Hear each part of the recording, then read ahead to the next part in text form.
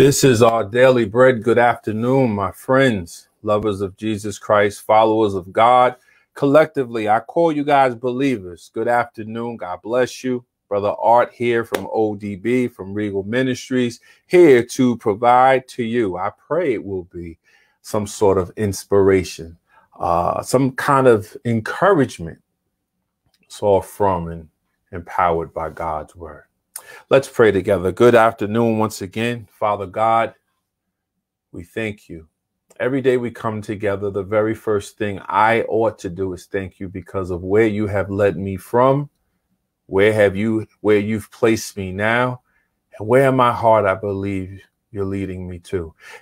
What's precious about my testimony is I know that I am, though special, I'm not significant, that my friends also have the same opportunity. And it's very simple. Just turn to you, God.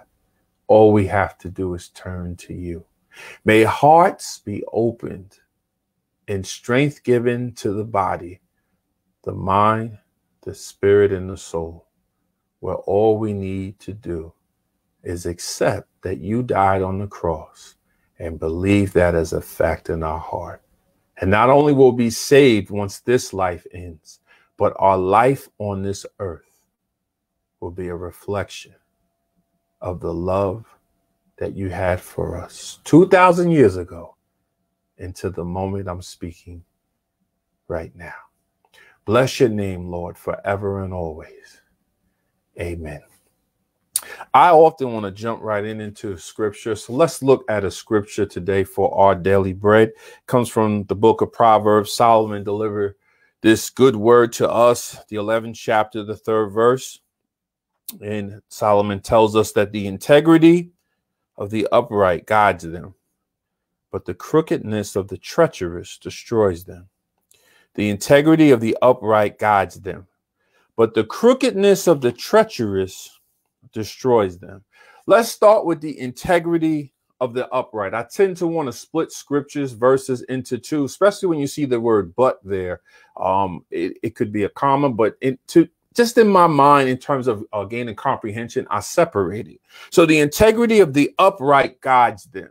Let's start with the word integrity. Just from the English standpoint, integrity means the ability to do what is right, to follow a higher standard, to do the right thing. Though one believes, no one is witnessing and no one is watching. Let's shift to a biblical context. To honor God's will, which, speaking of integrity, to honor the will of God, assuming no one is witnessing, assuming no one is watching, but understanding that God is. To honor the will of God, to obey God's will, to obey his commands, looking to your left and to your right and knowing no one is watching and understanding you could get away with it in your mind, but you understand that a heavenly Father is always with you and he's always watching you. The rest of the scripture says the integrity of the upright guides them. So you are constantly being guided because you have a connection with God, because you have integrity. And what this integrity brings to myself and to you is a demonstration of trust. Not only are you reflecting that you trust God by doing the right thing when the world's not watching, but it also shows that God can trust you. Let's continue after the but. The crookedness of the treacherous destroys them. The crookedness of the treacherous destroys them. The crookedness, not to fall in line, not to follow the standard, to go off on your own, to please yourself. You know, the root word in crookedness is crook. And what crooks do is steal. They take something that does not belong to them. But for the most part, they're making sure that before they seize what they're aiming to take, that no one is watching. A lot of the time, those who are crooked They aim to operate in the dark. Crooked people. People who are looking to take and to do things that don't belong to them and to do things that they should not be doing. Who are these people who do this? The treacherous. Treacherous simply means those who cannot be trusted. The end result of their activity, of their behavior, is destruction. Case point, Genesis 3, Adam and Eve, we know the story.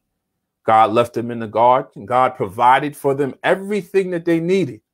He gave them one thing, one rule, one mandate. Do not do this. Do not touch this tree.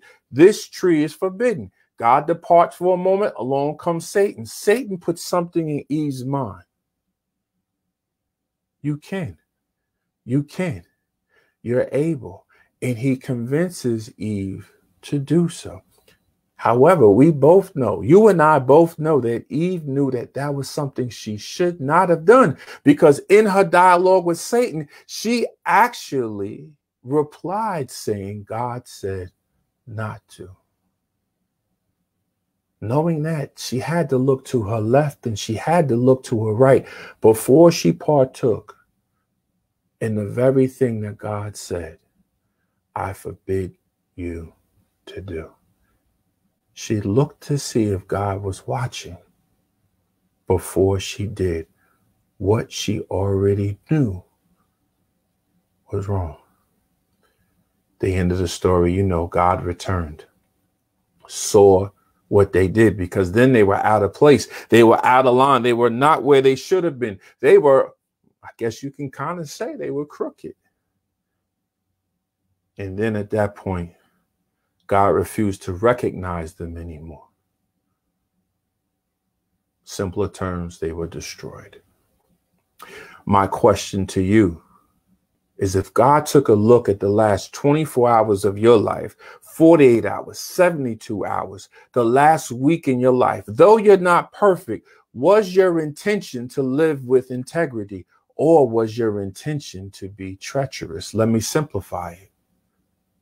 Was your goal to live within God's will, or was your goal to live within your will?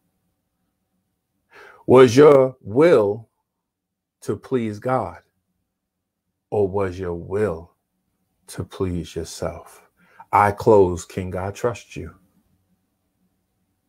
Can God trust you when no one else is watching? Do you believe that God's still watching? And does it matter to you? Does it matter to you that God is watching? If you've fallen short, here is the simple solution. Repent. Repent. Don't just tell God, I'm sorry. You're crooked. Step out of your crookedness and fall back into integrity. Live your life obedient to God, inside of God's will. Be considered upright, so that all of your desires are actually God's desires. And through that, you can reach the destiny that you're meant to reach. Our Daily Bread. We're here Monday through Friday, Facebook, Instagram, Twitter, and YouTube. Subscribe, like, do all those good things. Stay in contact with us as we aim to stay in contact with you. I close. Live in integrity. Live in integrity. Because when you're living in integrity, you're living in a place where God dwells. I love you guys. See you tomorrow.